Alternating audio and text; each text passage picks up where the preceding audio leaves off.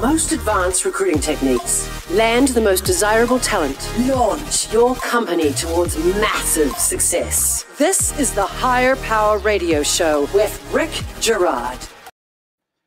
How do you compete against a huge company like Amazon or even a really well-funded startup for talent?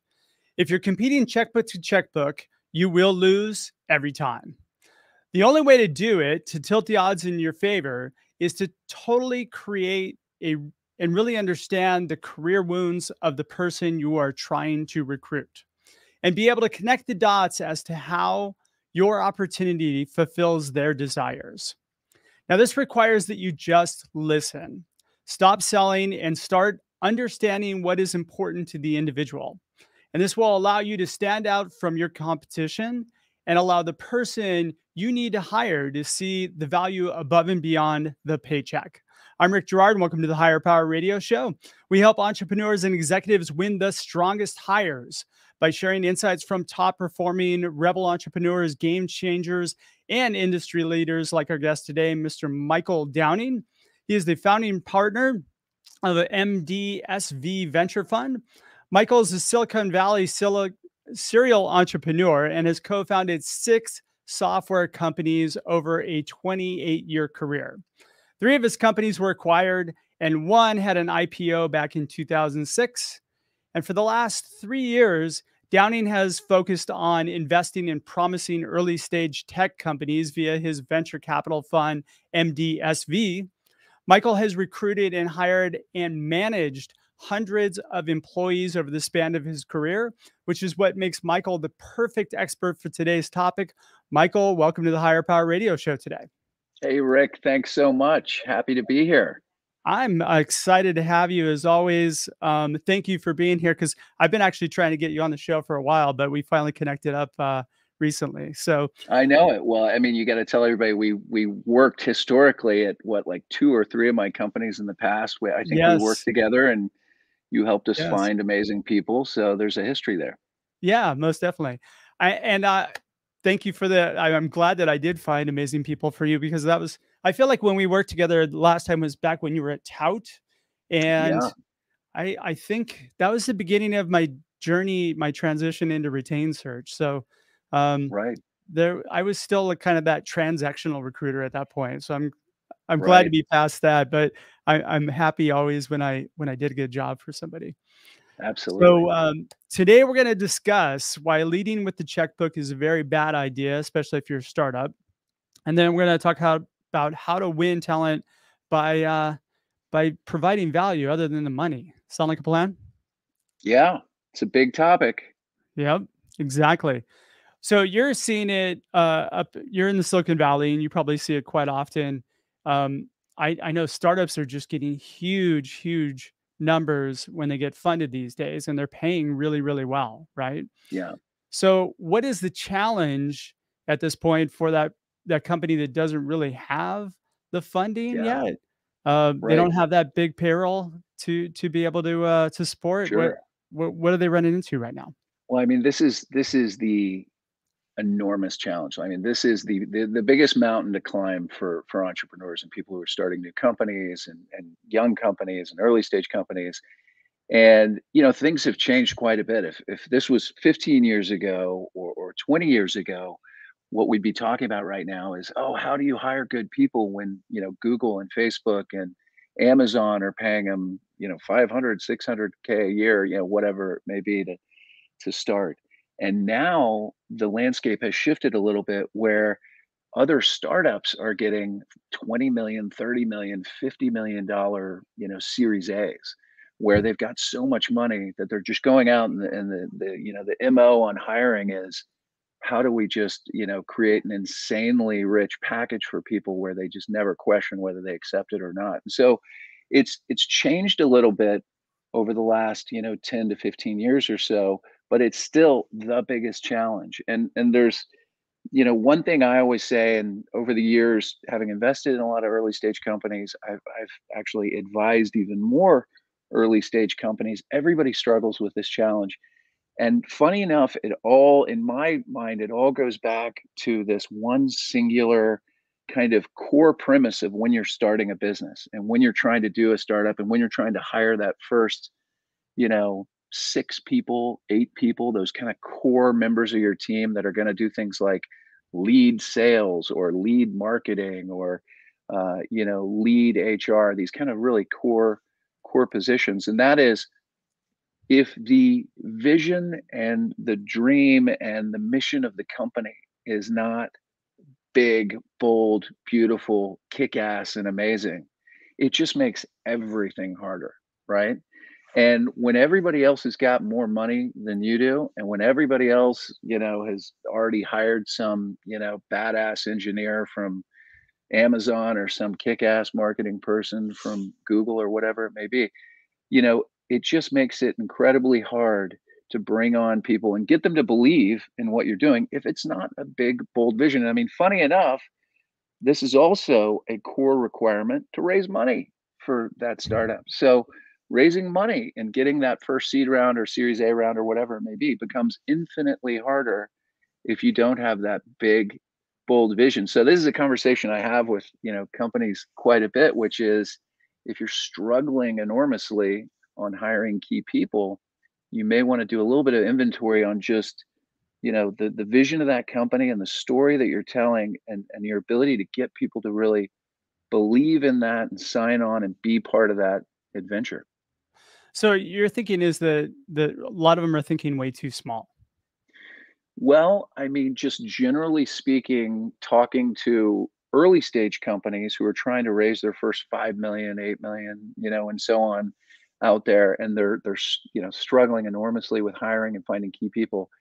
In a large percentage of those scenarios, they are thinking very specifically. They're kind of zeroing in on a core business model or a certain role in the market, and they're not thinking big enough. And oftentimes, these days, if you're trying to hire an amazing person, it's got a great track record, great background, they've been in senior roles, they're only going to drop everything and join up with somebody if it's a dent the universe kind of opportunity. If it's something That is so so true. big, so unique, that they're willing in terms of opportunity cost to go out there and join up and do that with you. So it's got to be kind of a big kick-ass vision and role in the market, which is Well, not always easy to put together. yeah, I would agree. And, we've seen it history, like even Uber, like look how quickly Uber took off and scaled, right?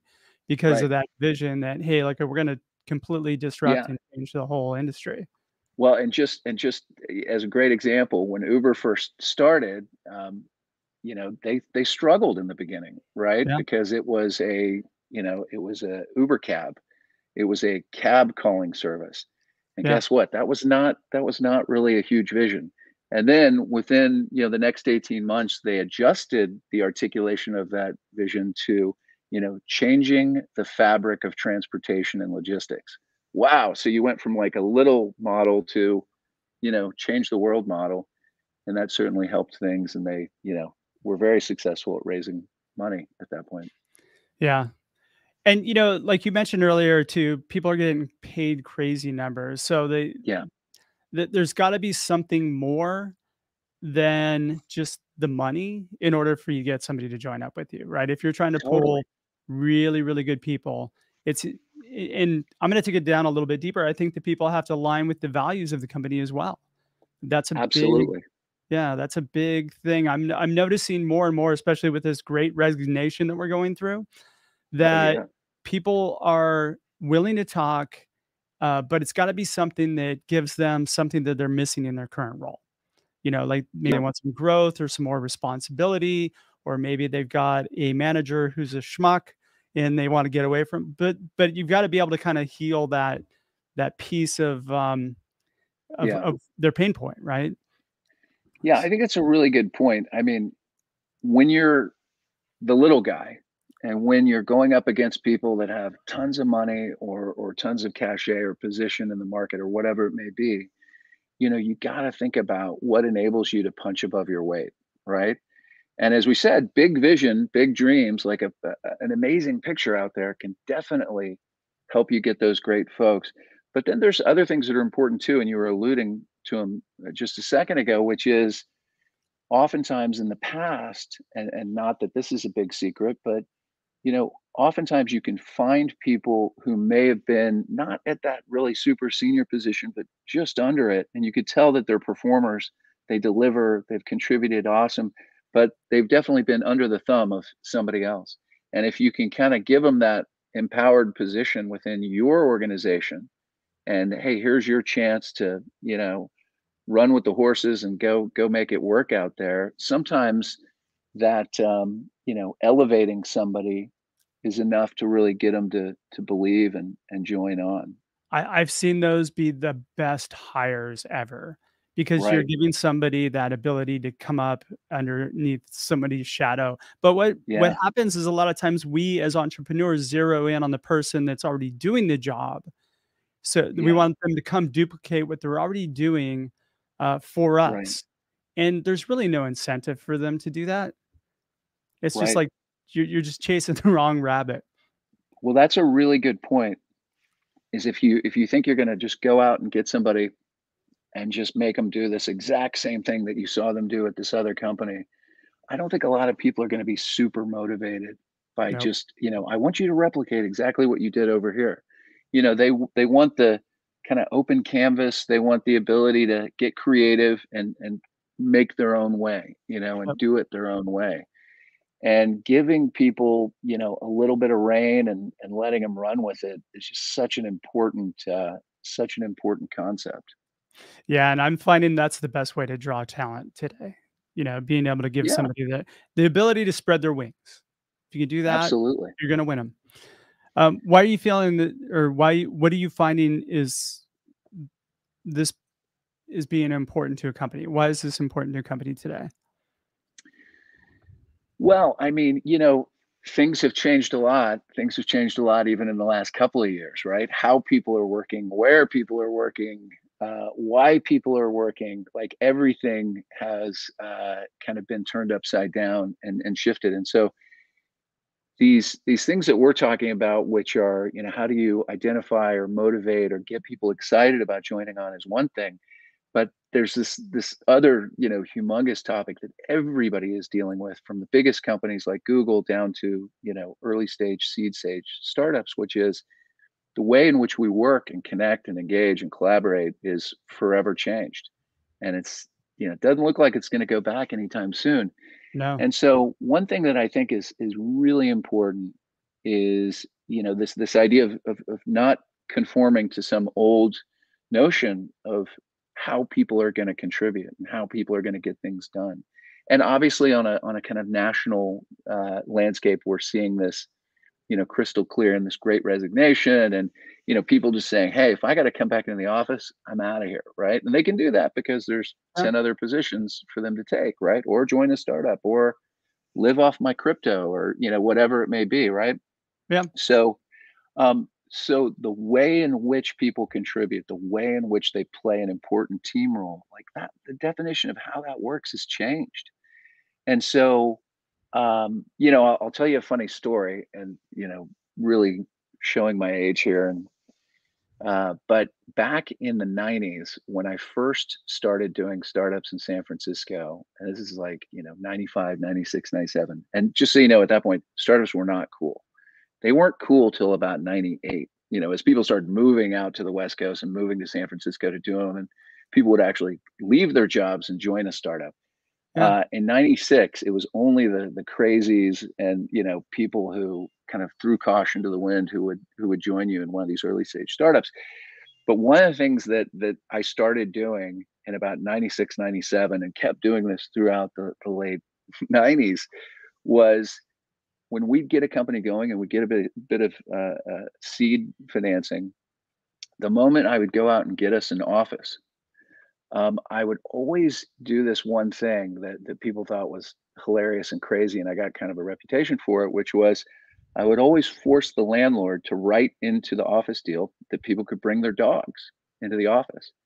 And I remember the first time I told my, real estate broker, like, yeah, this has to be in the contract. He's like, that's insane. It'll never happen. This is a building owner. You can't do it. And the reason why I pushed for that which I think is kind of in line with people's changing habits and how they're working, and just the way the world has shifted, is I realized back then, at that time, I was dealing with a bunch of, younger, highly technical people, a lot of single people who, many of them did have a dog at home. And I knew they Yeah. had to leave that dog at home, and it kind of screwed up their lifestyle. And they had to run home at lunch to walk them and whatnot. And so I just said, we're just going to have this written in. So every couple of years, when I had to shift to go and get a new office space for our companies, I mean, we got known as, like, the wacky CEO who makes the landlord write into the contract that dogs are allowed. Like, oh, I'm going to have to change my insurance, and all this other kind of stuff. But it actually worked. And then, after a couple of companies, I would hire people back, or people from my first company would come join. And they would always say, yeah, I remember how this was the first company I could go to where, like, we could bring our dogs to work and I didn't have to run home. But at that point, that was kind of a nutty nonconformist thing to try to make the lifestyle component of being part of the company interesting and better and more accommodating. And I think we're all challenged with that now in a different kind of way. If somebody wants to sit on a beach in Thailand and write code, that's okay as Let long as them. they're contributing. Let I mean, them. I'd like to Because be if they're not doing gonna that. do it for you, they're gonna do it for somebody else. And That's now right. we're in a global workforce, so somebody might recruit Yeah. him from, Brazil or Thailand or wherever else, right? Yeah. Well, I mean, Mm. I think 20% of Google's programmers are sitting on a beach in Thailand right now coding. Just FYI. Good for Uh, them. All right, yeah. you're listening to the Higher Power Radio Show. I'm your host, Rick Girard, and for our podcast listeners, we're gonna take a quick educational moment from our sponsors. Hey, subscribers, keep an eye out for our newsletter. We're giving away 10 signed copies of Healing Career Wounds. Simply complete the linked survey, and your name will be entered into a drawing. You'll also be able to download a free chapter of the book just for participating. Our guest today is Michael Downing. He's the founding partner of MDSV Fund, and we're discussing why it's a why it's a bad idea to lead with your checkbook today, and in how to compete at a deeper level. So we just talked a little bit about some of the challenges. Michael, let's bust into what the solution is for this, because Yeah. um, I think we both have some pretty strong ideas on how you can win talent without having to, like, write a huge check. Yeah, well, we mentioned earlier, which is, I'm just going to repeat it because it's such a key concept, which is, at least for early stage companies, making sure, and this goes along with kind of the notion of your values and what the company's all about, and what people are committing to and signing up for when they join the company. But we mentioned just that the vision of the company has got to be big and bold, right? You Yep. got to be on a mission to do something big. It's not just some incremental improvement, or some, the eighth CRM technology to compete, or whatever it may be. It's got to be something big and bold. People want to be a part of something special, Yep. and so that is really, crucial. We talked, a little bit about, not conforming to tradition, and making sure that you create an environment where those values are reflected, and where people's lifestyles and who they are and what they like to do is something that's supported. Just in terms of tactically, one of the most important things that I communicate, to early stage companies, well, actually young and mid stage companies alike, when it comes to finding great people, when it comes to recruiting people, and actually going through that process successfully of getting people to join, one of the biggest recommendations I always make is what I call, plant your roots deep, which is basically set up an advisory board. Find great people out there who are experts, experienced, who have built great companies, who have sold companies, taken them public, whatever. They've had some, level of success. They are a credible voice, a recognized individual. Make them believers in what you're doing, which, by the way, is a good test. If you can't get them to be believers in what you're doing, maybe you need to adjust your vision. But with those advisory board members, they become such an unbelievably helpful resource in identifying and recruiting and walking people through the process of joining the company. I mean, I cannot tell you, just in my own companies, how many times We found an amazing candidate. We knew it was the perfect person. We knew it was a competitive situation and we were the underdog. And because we had some great advisor who was a known person who said, "Hey, let's go grab coffee," and that impressed the heck out of the candidate, that it helped us get the ball over the line and make it Yeah. happen. And I've seen it happen over and over again with my portfolio companies too. It's just such a great resource. Yeah.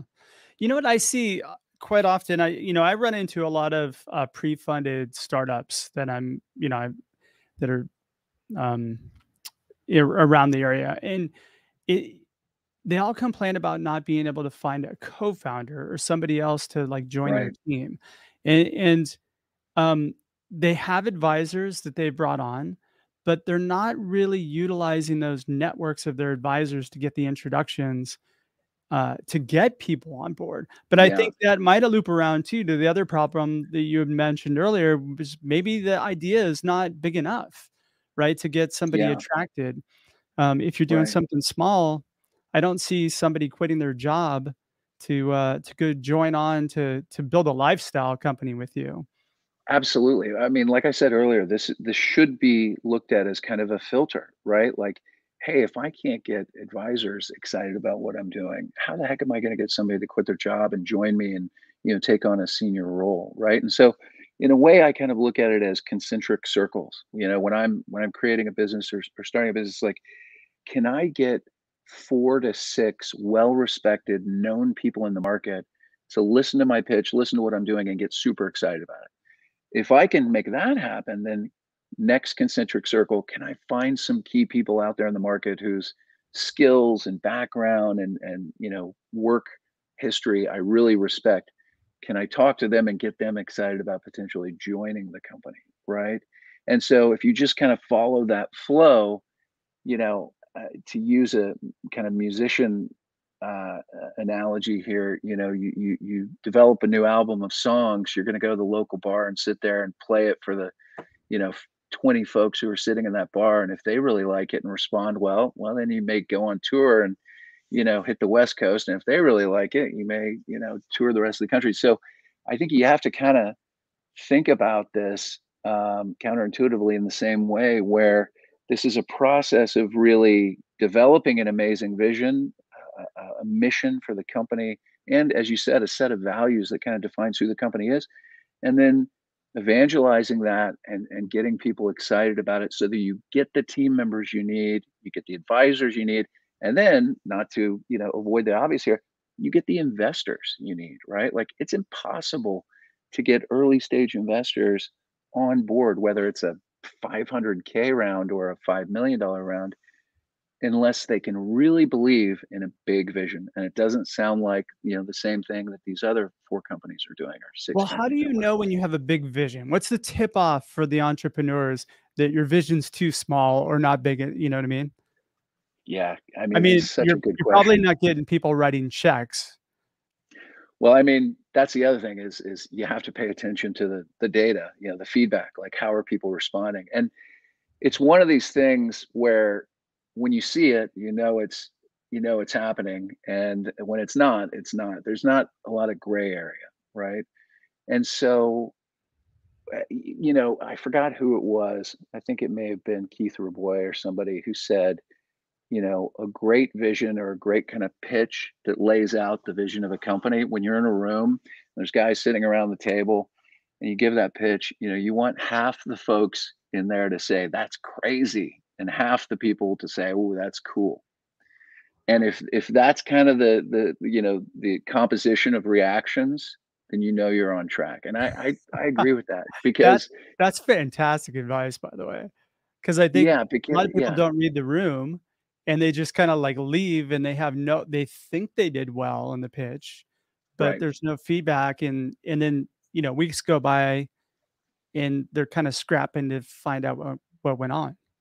I mean, I can tell you in just my own situations, meaning my own companies that I started over the years, the ones that really took on a lot of momentum and did incredibly well were the ones where at the earliest stages I was pitching people. When I would walk them through what we were doing, 75% of the people say, "That's just impossible." Like that. That's not going to happen. Like that, it's just it's too out there. It's like too crazy, right? But 25% of the people will go like, oh man, that's amazing. Like if you can do that, this is going to be incredibly cool. And so I think you've got to shoot for that kind of moonshot position, some big vision, even if you're working on something as mundane as, the next great CRM software. And I apologize to all the CRM software developers out there. It's just the most mundane thing I can think of. Yeah, But there's got to be some way that you can repackage it and envision it as, it's going to do so much more or be something so different than what we're all accustomed to as a CRM application. So, this has to do with vision and being able to see a market that others can't see. And that's part of the whole process. And it's just as important for candidates that you're trying to recruit and hire as it is for investors that you're trying to get to write a check into your company. that's very true. All right, so how does one build like how do I really build a strong advisory board? Like what would the steps be that I'd need to take? Because like I agree with you 100%. And you know what? I've been actually doing it maybe a little bit backwards because I haven't really fully built out my advisory board, but I've started laying the groundwork for the lot of people that I've known throughout the years that Right. I'm starting, that I've cultivated relationships with to join my company once I get it going. Right. Right. But to build that advisory board, which is going to lead to introductions to people that'll ultimately ensure your success in getting Yeah. funding or whatever else. h- How do I do that if I don't know where to go? Yeah, it's such a good question. And the truth is there's really only one way to do this, which is do exactly what you just mentioned a second ago, which is let's take inventory of everybody I know, right? Let's look at everybody I know and I've worked with over the years, and let's look at their relative connections to, key influencers, credible voices in this market or an adjacent market, or recognizable folks who have a position of authority, in certain markets. And those are different kinds of people, right? There are, successful entrepreneurs who have built companies in certain categories. That's a great kind of advisor. Why? Because they've done it. They've been successful. They've gone through this whole challenge, and they can be really valuable. There's slightly more technical voices of authority and credibility, right? Like this may be, this amazing developer who created, Lucene back in the days, which, led to index databases and whatnot. So it might be something that's kind of a highly technical credibility, and having those people, which appeals to a different group. And I think it's really good to have a blend of advisors that have that kind of business builder, entrepreneurial background and cachet, maybe some highly technical and kind of industry, technology kind of cachet. Um, and then, even others that may be just known for being investors in great companies, right? And being able to help those companies. So, we've got quite a few of those folks in Silicon Valley. And if you have that combination, you know, that can really, I mean, give you superpowers in terms of who you can connect with, who you can recruit. But in order to get to those people, I think you have to start with, here's everybody I know, here's everybody I've ever met, and who can connect me to these folks. It's pretty hard to just cold pitch a lot of these, well-known individual folks who could be great advisory board members. And so you really got to work your network, and one person can connect you with three others, and those three others can connect you to more. So there's kind of an amplification and network effect here that can happen if you really work it. It's kind of like the 3 degrees of Kevin Bacon, right? So like you can find Yeah, somebody who knows that person, it right? all goes back to Kevin Bacon, basically. Exactly.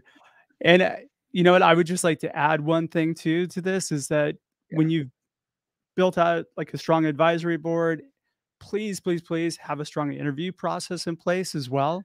So that yeah. if you get these introductions to people, they take you seriously. As a Well, startup, I think that's a that's the yeah, challenge. that's a really good point. And I think you and I were talking about this the other day. But I mean, when I think back on it, I mean, and by the way, I've the first one to say, I have made every mistake in the book. I mean, over 6 companies, I've literally name a mistake and I've made it.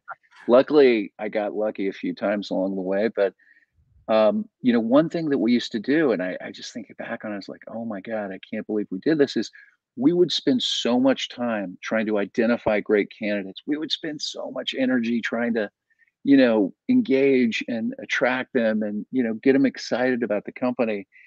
And then when it came time to interview, we would just wing it. Like, I mean, I was 25, 26, 27 years old when I was doing some of these companies. I'm sure some of these folks just thought we were complete idiots when we were doing interviews, because we were just like, let's talk about, what you did last week. And there was absolutely no structure to it whatsoever. And you probably lost quite a few good people because of that. I'm sure a lot of those folks walked out of these interviews just like, who are these jokers?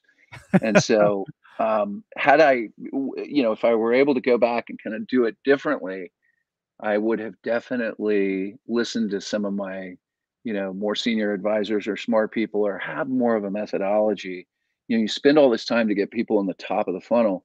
Don't screw it up by having a kind of, fly by the seat of your pants interview process, which is unstructured, which I did. And I would agree with you 100%. And that's where most people lose talent, is mid-funnel or in the interview process. All right, we're getting pretty close on time. Michael, what would be 2 or 3 key takeaways you can give the audience so they can plug into their business today? Yeah, I mean, as you're out there trying to build out the team and do great things, I mean, I think that the 3 key points that I always come back to are: make sure that core vision, the values, the mission of what the company's trying to do is enormously big. In the early stage, it can't be too big. It can't be too big. I would say the second thing that's critically important is think about how you can build out an advisory board of respected and credible folks. That will be a superpower for recruiting and hiring. And then, I think the last thing, especially in light of what's been going on over the last couple of years, is don't be a conformist in terms of how you structure the relationship with great people. Get creative on how you support people's changing work habits, schedules, lifestyles, etc., and be open with that. And that just comes down to listening to your people, right? Exactly. Yeah. Yeah. All right, Michael, thanks so much for your time investment today. And I want to welcome you to the Higher Power Radio community. Now, what would be the best way in which members of the audience can find you, find out more about your fund? Yeah, you can just email me at michael@mdsv.vc. Awesome. All right. I want to thank our listening audience for tuning into this week's episode of Higher Power. A quick thanks to our team: Brian Colburn, Andrea Ballin, and Ayla Gerard. If you're listening to the podcast, please subscribe, review, and share. After all, this show's for you, and we welcome your feedback. You can join the Higher Power Radio community at Higher, H-I-R-E, Power, P-O-W-E-R, Radio, R-A-D-I-O.com, or you can drop me an email at rick@stridesearch.com. Tune in next Tuesday. Our guest is going to be Neda Nasruddin. She is the founder of Rise Up For You. I'm your host, Rick Gerard, and you have been listening to the Higher Power Radio Show. Aloha. Aloha. Thank you for listening to Higher Power Radio. Catch our LinkedIn Live show every Tuesday at noon, or download the podcast on iHeartRadio, iTunes, YouTube, or your favorite podcast platform. We appreciate you joining us on Higher Power Radio with your guide to recruitment success, Rick Gerard.